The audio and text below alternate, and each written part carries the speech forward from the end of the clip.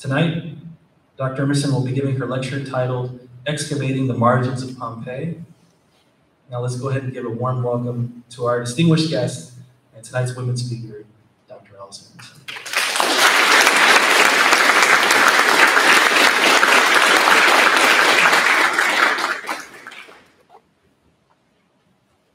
Thank you all. Thank you for being here tonight. Can everyone hear me okay? Is this a good distance? All right. Well, thank you to Dr. Badijo for that kind introduction, to the entire Department of Earth and Environmental Systems who have been amazing hosts who coordinated a really fantastic visit in the past few days. And especially thank you to Laura and Jim and to the Wittman family. I'm just delighted and honored to be this year's Wittman speaker. The Roman city of Pompeii holds a special place in the public imagination. The catastrophic eruption of the volcano Mount Vesuvius in 79 CE created an unparalleled archaeological site, which allows millions of visitors annually to stroll through the monuments of the Forum, marvel at the lofty halls of elite houses, and even come face to face with the plaster casts of Vesuvius's victims. Recently renewed clearance of the volcanic material that still covers a third of the ancient city has revealed incredible finds, from delicately painted walls and elaborate mosaic floors, to small but spectacular objects like this box containing over 24 magical amulets, to the first ever recovered Roman chariot made of bronze, iron, and wood, and decorated with inset panels of erotic scenes. And the ash from the eruption even preserved on this chariot a garland of flowers hung across it and a sheaf of grain left sitting on its seat.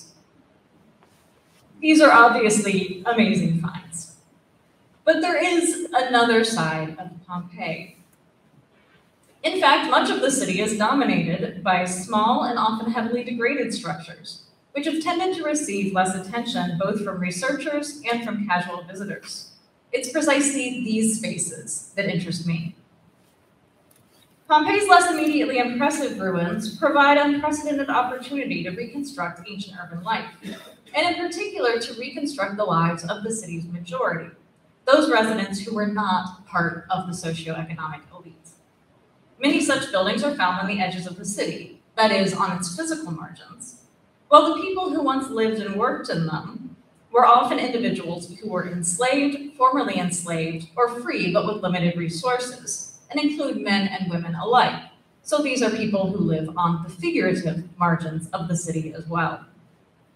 I consider my work, therefore, an archaeology of the margins, since I seek to discover new understandings of how Roman cities function, both from the bottom up and the outside in, as well as to illuminate the lives of individuals who have been marginalized, both in their ancient experiences and in modern approaches to the ancient past. Today, I'd like to focus on what's currently the central aspect of my work, a new excavation of one of Pompeii's many overlooked and understudied buildings. The Pompeii I.14 Project is an international excavation headed by Tulane University and the Parco Archaeologico di Pompeii, with Indiana State University and ISU's Geospatial and Virtual Archaeology Laboratory and Studio, counted among our chief collaborators, so I am especially excited to be sharing these results here. Region 1, City Block 14, is located in the eastern part of Pompeii, along a central road running from the city's southeastern gate, the Porta Nocera. Our research focuses on the southern side of the block, and in particular on a large building access through the entrances today labeled Doorway 1 and Doorways 11 through 13. So that's the building framed with a slightly darker black line in the image here. Like many other buildings in this part of the city, a substantial portion of its interior space was given over to a large garden, here in green. And its layout at the time of the eruption suggests it might have cobbled together several earlier structures. While its easternmost area shares a common entranceway plan with many small houses in Pompeii, the rest of the building does not suggest domestic space. In fact, it features no fewer than 9 interior rooms, whose dimensions, decorations, and fixtures suggest that they served primarily for dining. 4 of these opened onto a portico overlooking the garden. and another 5 were part of a particularly unusual suite in the northeastern corner of the building. In the garden itself, a 3-sided bench indicates additional outdoor dining space. Such benches, which were called triclinia in Latin, were used for the dinner parties of the Roman elite, who dined reclining. This example provided space for 9 to 12 people to recline.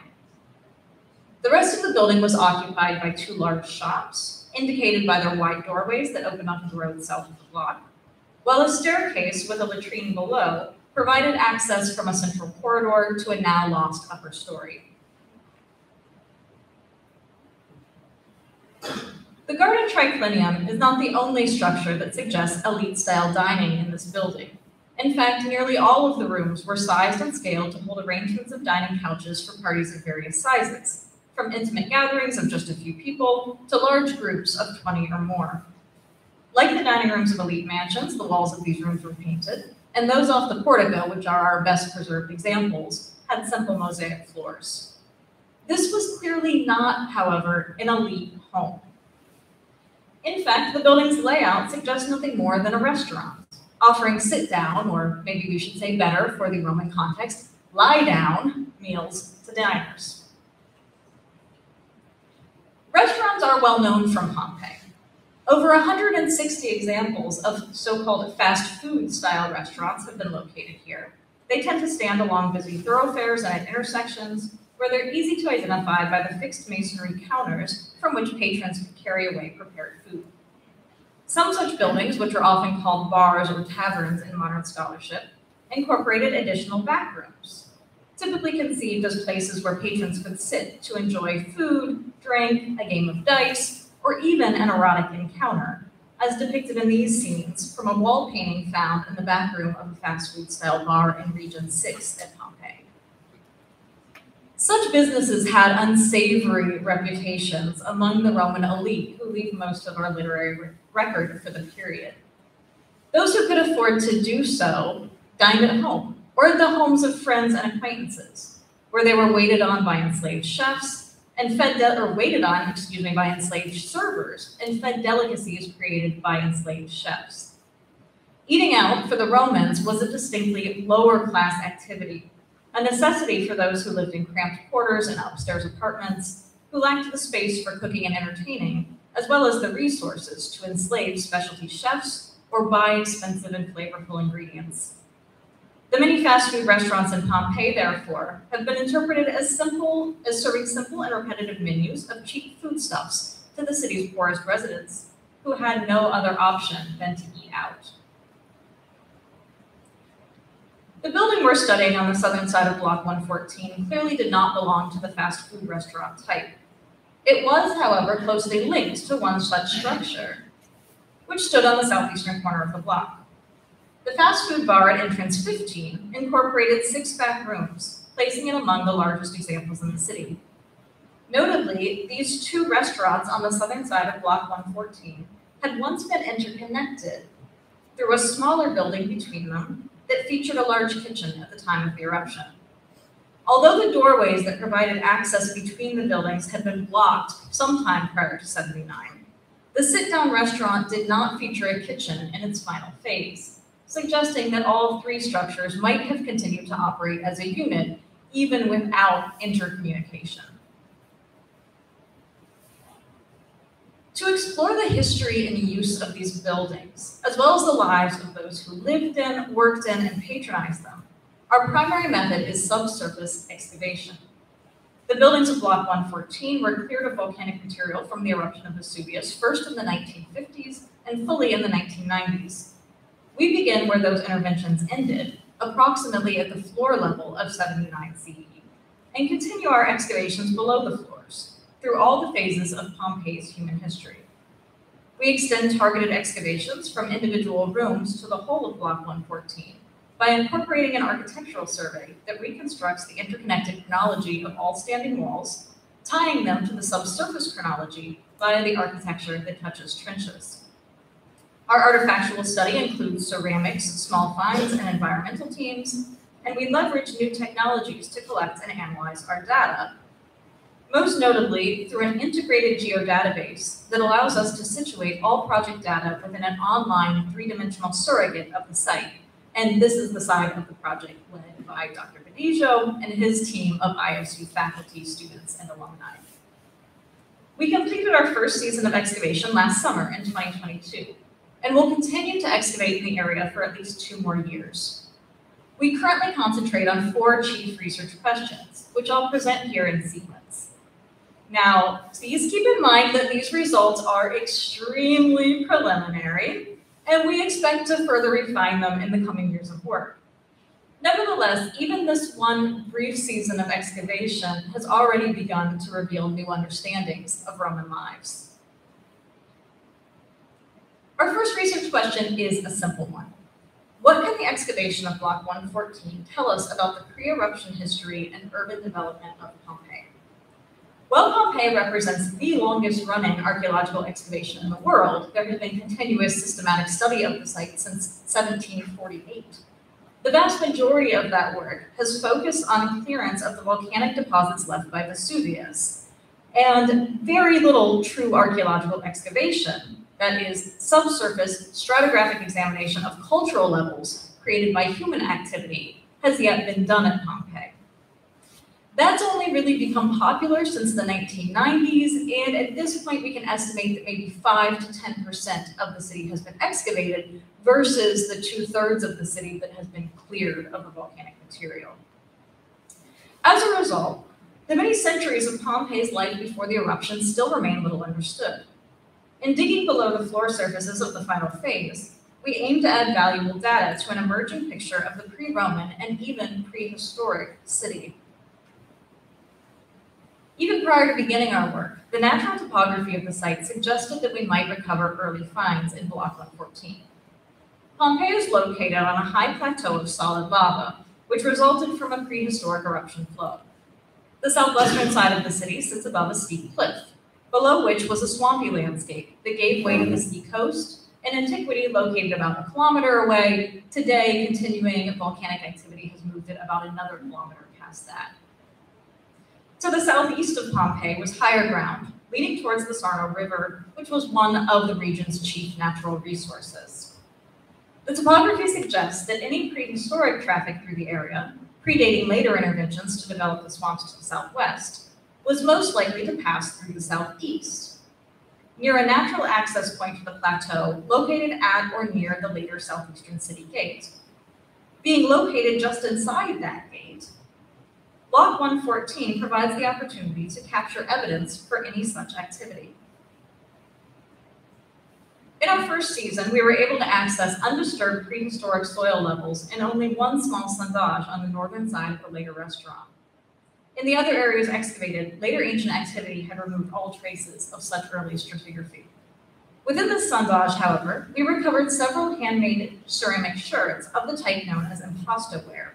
These typically date to the Italian Bronze Age, roughly the 12th to 10th centuries BCE. The sherds, furthermore, were sealed below volcanic deposits of an eruption of Vesuvius that predates the 9th century BCE, confirming their early chronology. Although this picture remains extremely fragmentary, to say the least, this sondage confirms that we're on the right track in pursuing Pompeii's earliest archaeology and helps justify laying out later trenches to expressly target such material. The next phases of activity in Block 114 were likewise indicated only by ephemeral remains, but promised more to be found in subsequent excavation seasons. At some early date, a building was located in the southwestern area of the later block. Its walls were indicated only by robbing trenches, that is, by later cuts made into the soil to remove the architecture that had once been in place there. Although the walls themselves are missing, the cuts give us valuable information about them. First, these early walls followed the same alignment as the standing building, indicating that Pompeii's final shape reflected an urban form that had begun developing many centuries before. The size of the robbing trenches suggest that the removed walls had belonged to a type known from other subsurface excavations of Pompeii, which represent the earliest known architecture at the site. Such walls, or maybe better, wall foundations, are in a soft volcanic stone known as papimonte, which was easy to work but lacked durability, and so was utilized only for a brief period of Pompeii's history. Papamonte foundations have been recovered from various areas of the site. Typically, they were set in shallow foundation trenches, and in nearly all cases were preserved as only one course. They most likely supported other walls in more ephemeral materials like wood or mud above. Notably, we did uncover one Papamonte block in our 2022 season. But this was not part of a foundation. Instead, the block had been flipped on end and set inside a pit along with another stone. And this pit really looks like it was dug expressly for this purpose. The odd arrangement suggests ritual practice, probably upon the dismantlement of the original building in the area, and such activities have been attested, although admittedly not in precisely this form, in other areas of the city. Although we had no datable material to associate either with the construction or the destruction of our rock walls, buildings with Papamonte foundations typically date to the 6th century BCE. Often these were dismantled and their materials reused in walls of the 4th century. Like our missing walls, in almost all cases, these early Papamonte remains were aligned with the final buildings of the ancient city. Once the earliest walls had been dismantled, a packed earth road ran through the southwestern area of the site, mostly paralleling the final road that framed the western side of the block, and likely representing a slightly wider or slightly offset earlier version.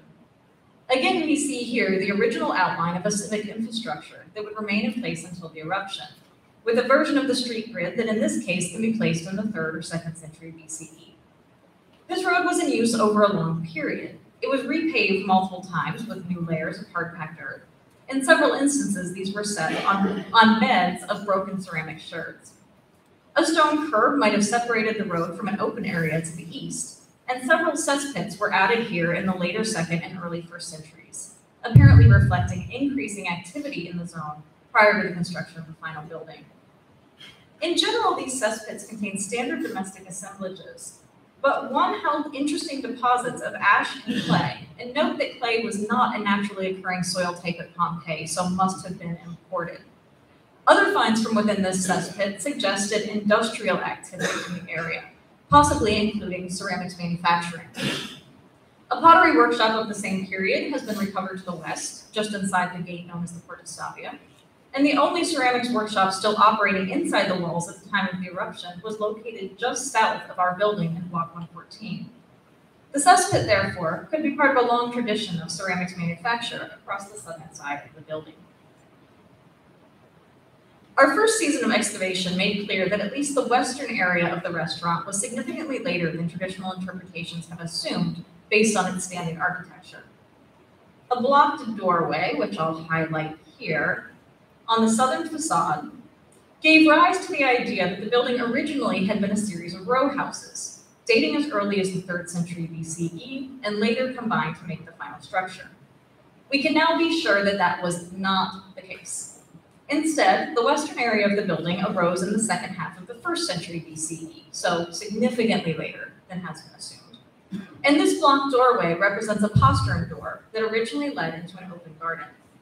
From the early 1st century CE, the building had much the same plan it would maintain until the eruption, possibly indicating that it functioned for commercial dining already in that period.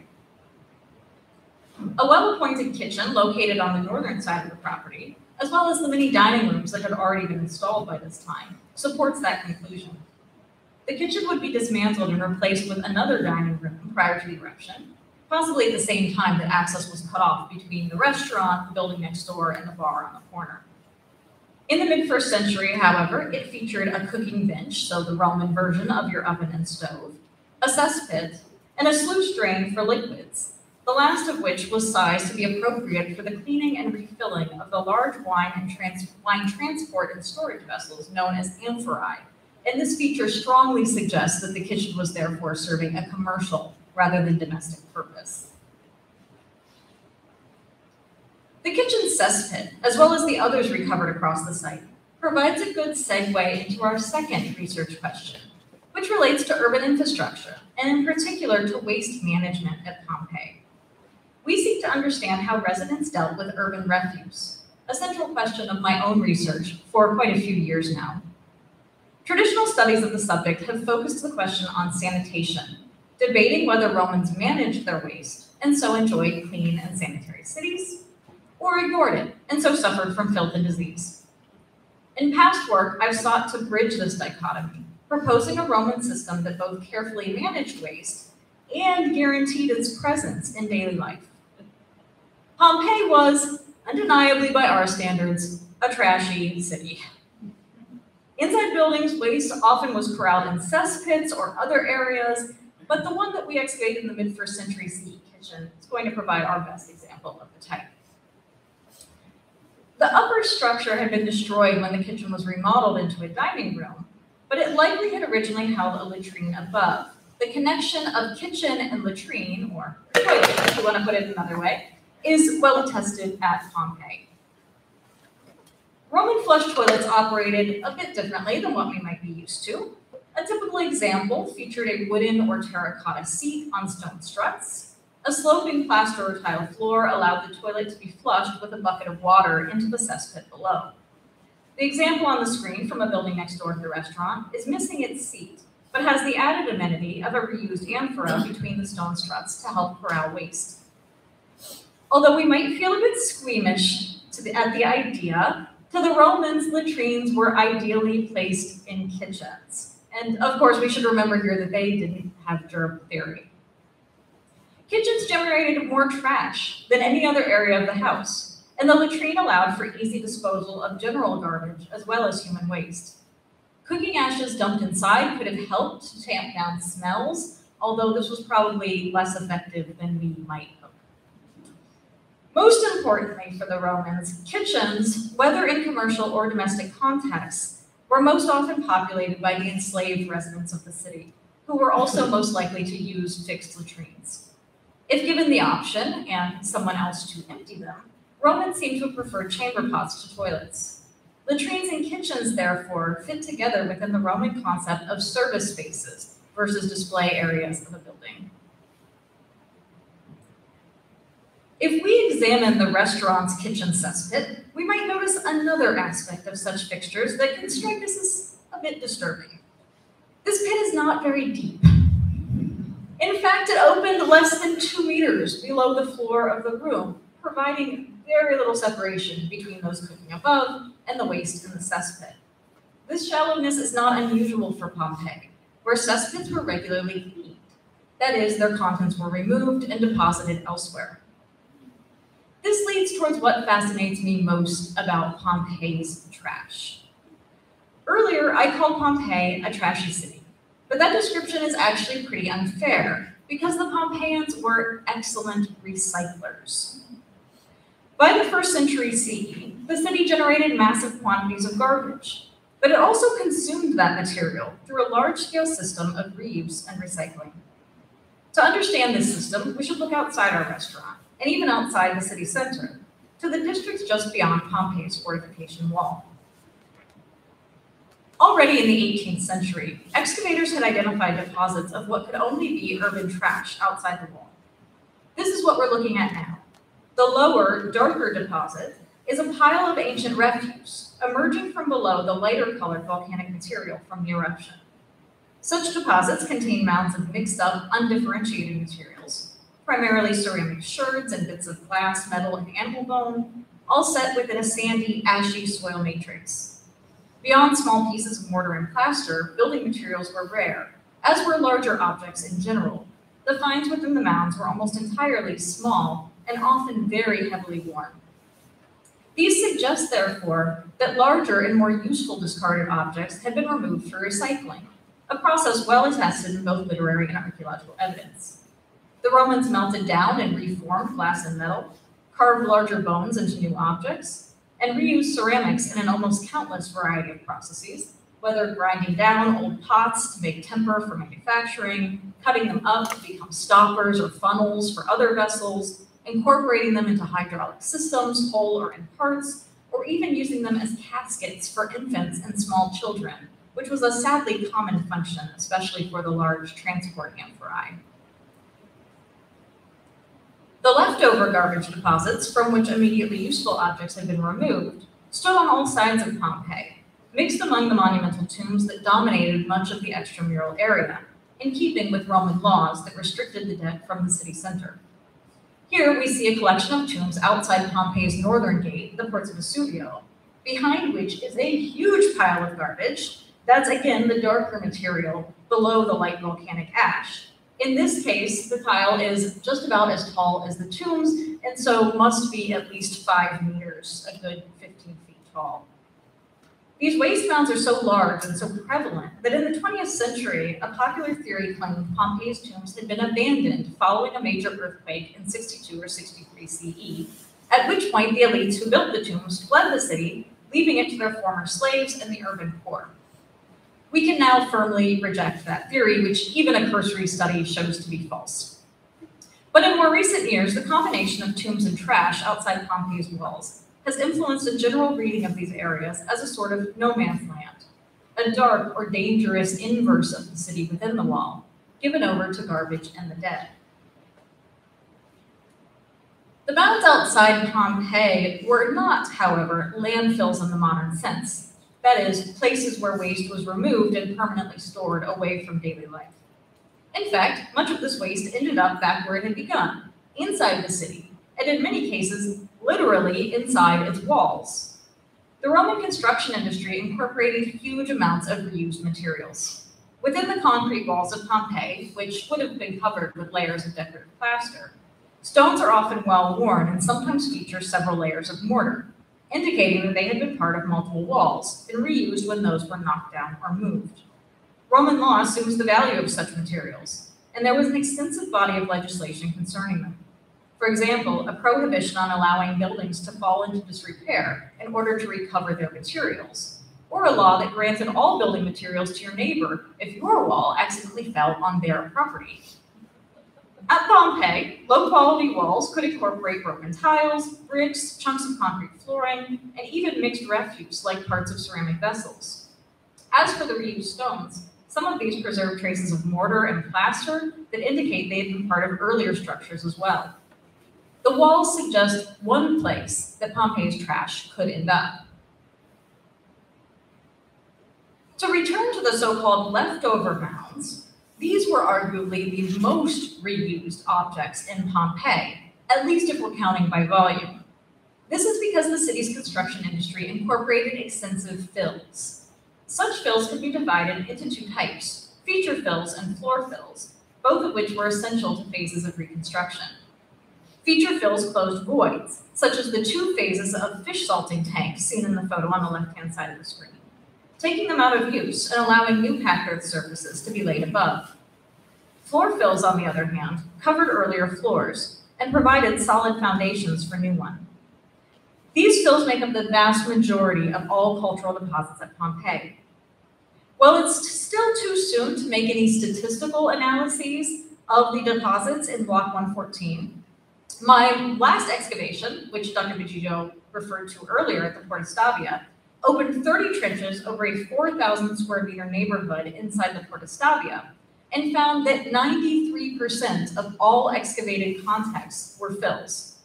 And continuous reconstruction of these buildings required absolutely massive quantities of this material. For example, in the mid-1st century CE, one building of around 300 square meters was completely reconstructed and its floor raised by 30 centimeters. This effort would have required about 70 cubic meters of fill. That is, let's put it in context, 70,000 wheelbarrow loads and about 120 cubic tons. Clearly, these fills were not collected on site. This wasn't, for example, garbage generated within the building, stored and reused in the same area, and their composition suggests their origin. Pompeii's fills contained mixed up, undifferentiated materials, primarily ceramic sherds and bits of glass, metal, and animal bone, all heavily worn and set within a sandy, ashy soil matrix. The fills, that is, are identical to the mounds outside the city, from which they almost certainly derive. In short, Pompeii seems to have had a system in which immediately useful objects were stripped from garbage and leftover waste gathered in mounds outside the walls before being recovered for use in construction projects.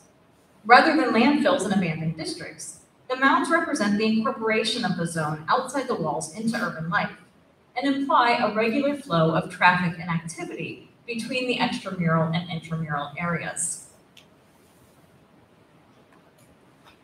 Let's get back to the restaurant in 114. In theorizing the system I've just described, archaeologists, including myself and my close colleagues, have relied primarily on data from excavations that did not focus on waste management infrastructure. The current project provides the opportunity to test, refine, and expand the model. By targeting garbage collected inside cesspits and other primary disposal sites, as well as in all phases of secondary reuse within construction fills, we can understand whether certain types of objects were discarded in distinctive ways, recycled at standard points in the waste cycle, or more likely to move through many phases of use and reuse. We likewise seek to consider the waste system's economic, social, and hygienic impacts, highlighting both the benefits and the drawbacks of life in a city where recycling and reuse were prioritized over waste removal. The Pompeians were far better recyclers than we are, but the trade-off was that they lived in close proximity to their garbage. Pompeii's trash, therefore, seems to have been both carefully managed and ubiquitous. Thinking along these lines leads us to our third and arguably most essential question. What can our excavation tell us about life in Pompeii, particularly among the non-elite? Given that the Romans assumed commercial spaces were also inhabited, generally if not exclusively by those who worked there, we can consider three primary groups in pursuing this question. Those who lived in, those who worked in, and those who patronized the restaurant and other businesses surrounding it. And of course, we can assume overlap between those three categories. Upon the 1950s clearance of the block, 3 election posters decorated the southern side of the restaurant. In one, 2 men, Successus and Papilio, asked passers-by to elect Lucius Caius Secundus to the office of duumvir, that is, co-mayor of Pompeii, the highest local political position. The other 2 posters were both sponsored by a man called Equitus. One specifies that Equitus and his household support Gnaeus Helvius Sabinus for aedile, a junior office tasked with overseeing civic infrastructure. In the other poster, Equitus asked for the election of the same Helvius Sabinus as aedile, with Lucius Caius Secundus as duumvir. And if you remember, this is the same guy supported by Successus and Papilio, so all 3 posters seem to refer to the same election season in the years immediately leading up to the eruption. An additional poster was found on the same facade to the east of these. In this one, a woman, Tegeticula, supported someone called only Rufus for duumvir. And whether this Rufus was running against Lucius Caius Secundus or in a different year, we don't know. We don't have enough info from the posters to tell us. The names of the individuals who sponsored these posters strongly suggest that they were enslaved, or had once been. The woman, Tegeticula, might have been an enslaved sex worker. Her name means little mattress, and disturbingly, similar punning names are attested for enslaved sex workers in other contexts of Pompeii. Certainly in her case, and possibly for the men as well, the posters indicate participation in a political system by individuals who are officially excluded from it.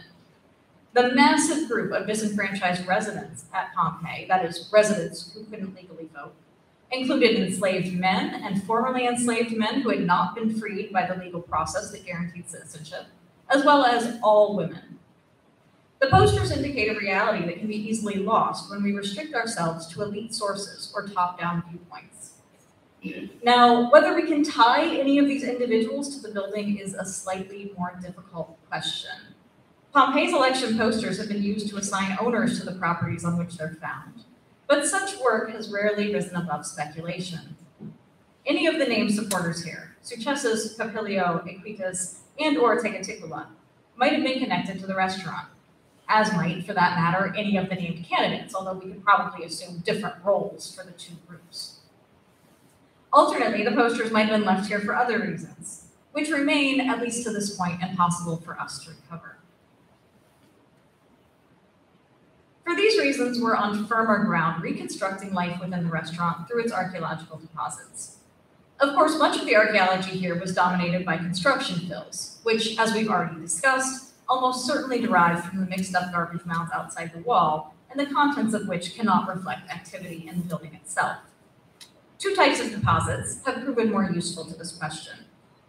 The remains within cesspits and the objects recovered from ritual context provide direct, primary evidence for activity within the restaurant. To begin with the ritual deposits, we recovered at least half a dozen such contexts in our first season. most of which appear to have reflected activities accompanying reconstructions of the building, and so probably were dedicated to the local gods who oversaw the structure or the land on which it stood. Most consisted of simple pits cut alongside dismantled or newly erected walls. These contained food remains burned and deposited whole, and so clearly not related to standard cooking and dining practices. In some cases, other small objects have been left along with the food, such as glass gaming pieces or small ceramics. One deposit of this type was made at the time the suite of rooms was added to the northern side of this building, likely in the later 1st century BCE or early 1st century CE. Prior to the installation of the floor of the phase, a shallow pit was cut into the center of the central room. On its bottom, worshippers placed an oak board covered in food. Both the board and food had been fully burned and carbonized outside the pit. The food items placed on the board were small and round. You can see a few of them in the image, although most have been removed by this point. They appear to be something like figs, but our preliminary analysis shows that they did not have seeds and so are not fruits. They might be cakes or even little cheeses, so maybe even the gods were in on the charcuterie trend. We'll know more after we can do a full examination this coming season, but it's clear that someone here has left a special meal for the gods of this area.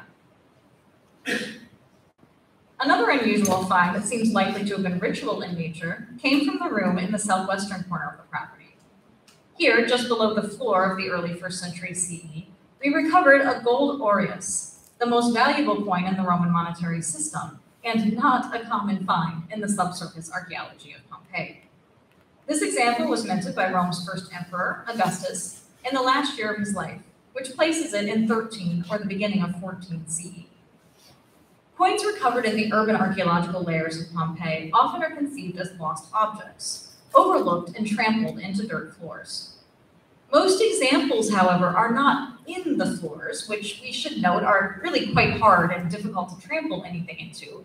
Instead, they're below the floors, in the floor fills that provide their foundations.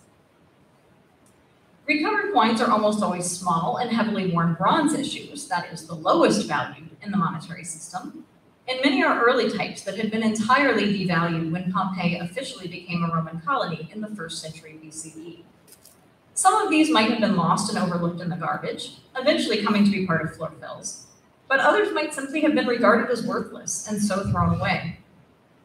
It's hard to believe, though, that this aureus was either lost or thrown away. The coin represents more than a month's work or a month's salary for an average worker. Given its location just under the hard-packed floor, at the very top of the subfloor fill, it appears to have been placed intentionally as an unusually valuable votive offering. Given the commercial nature of the building in this period, it's possible that whoever left the aureus hoped that its deposition would generate even more riches. The aureus was an unexpected and certainly atypical find, but even some objects discarded in cesspits were more valuable than we had anticipated.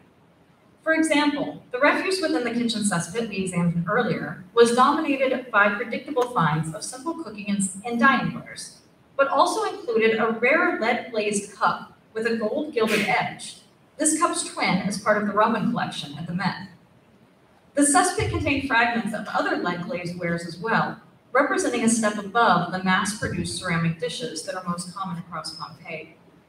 Furthermore, the foods within the cesspit, while still under examination, suggest a varied and flavorful diet that included meat, fruit, and seafood. Although the literary sources might give the impression of two dining classes at Pompeii, the elites with their elaborate dinner parties and the masses consuming gruel on the street corner, this building suggests a reality between the two, a luxury-like, or maybe we should say luxury-light version, a dining experience for those who could afford to treat themselves, even if they lacked the resources for at-home entertaining. The restaurant's decoration indicates the same. Its painted walls and mosaic floors definitely can't be placed among the highest quality examples from the city, but they do give the impression of elite-style dining. The garden likewise preserved an impression of elite space. Careful analysis of the garden bed allowed us to reconstruct its plantings at the time of the eruption, which were decidedly simple. limited to a few grapevines trained over a pergola that shaded the dining bench, and one small tree or bush planted to the north. This southern area of the garden, at least, was neither particularly productive nor intensively cultivated.